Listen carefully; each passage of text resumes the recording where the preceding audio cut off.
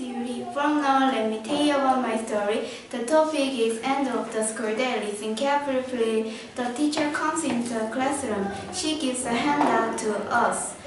I pack on and pass them on. Everybody look at the paper, please, she says. The teacher starts a lecture.